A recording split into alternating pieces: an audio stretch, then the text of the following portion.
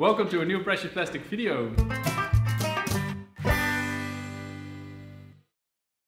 In this video we're going to show you how to use a lot of plastic bags in bulk amounts and transform them into these marble-like objects which are super strong and look super nice. And Sonia from Poland is going to show you how to do that. Hi. Hi. I will show you how to prepare plastic bags, the homemaking process, and then how to finish up the object. So let's start.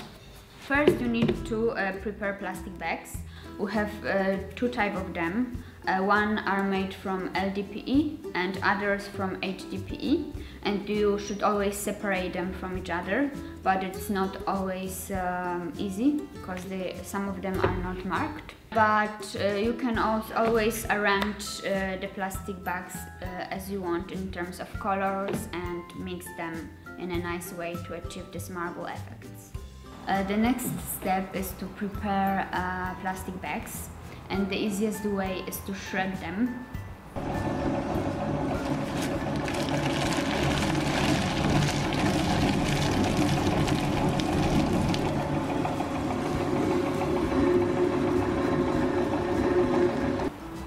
But the good thing about this technique is that you can always cut it by hand.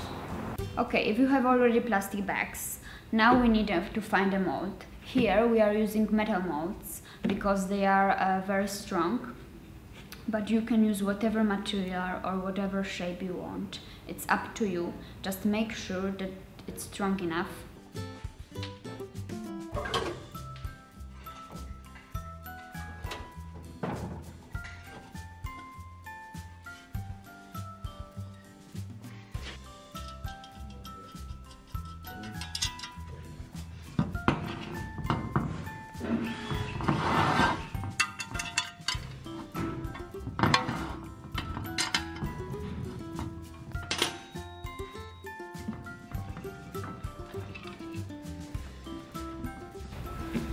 You also need a pan to melt the plastic inside. So I will recommend you to just have this smooth ball so you can easily grab the plastic which is around. And always remember to put your mask on and have the gloves around. You will need also to set up an oven for 200 degrees. You should always be careful that your bags doesn't touch the heating elements in your oven, because that's the way you can put it on fire.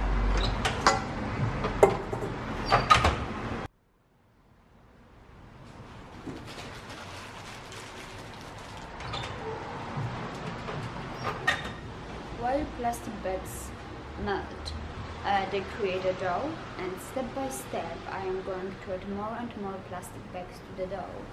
So finally I will have enough quantity to fulfill my mold.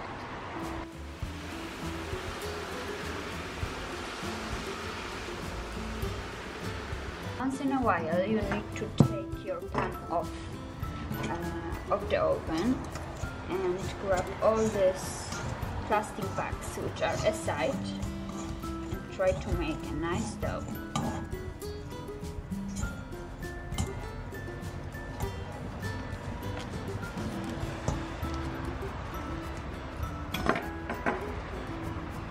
Add some more plastic bags.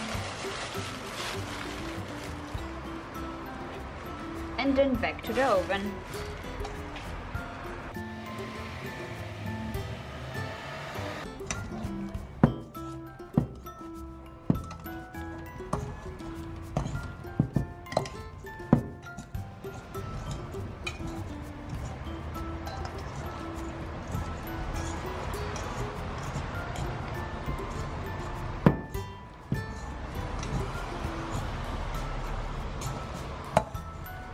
Now I'm adding the bags I shredded.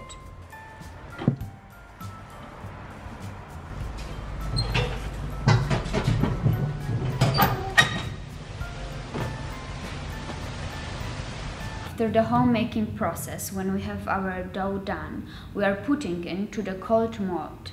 This technique is easier because it cools down quicker, and it's also easier to take the object out from the mold.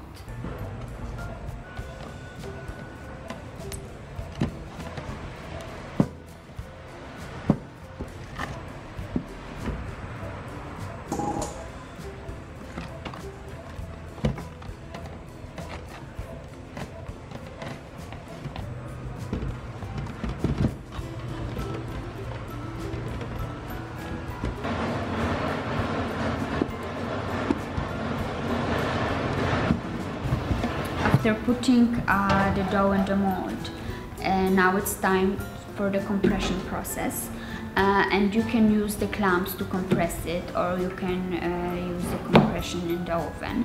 In our new version of the oven, we have compression machine below it. You should leave the mold into compression machine for some time and wait until it cools down. Then you can easily take it off and start finishing up the object.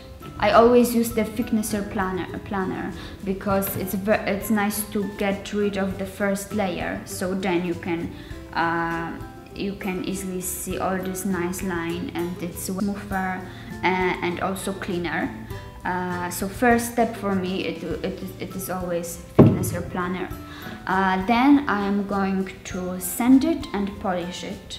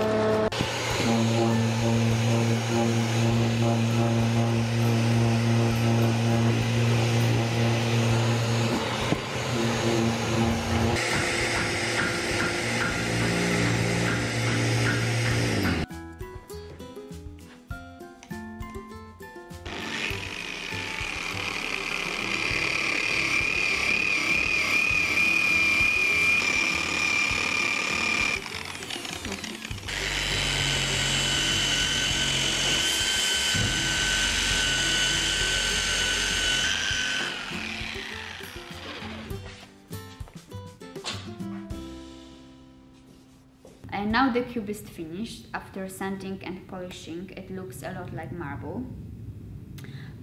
So now it's up to you. You can drill it, you can cut it, so you can make different shapes, different colors. It's up to your imagination.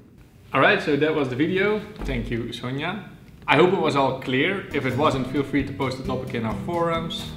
Thanks for watching and see you next time. Bye. Cheers. Cheers.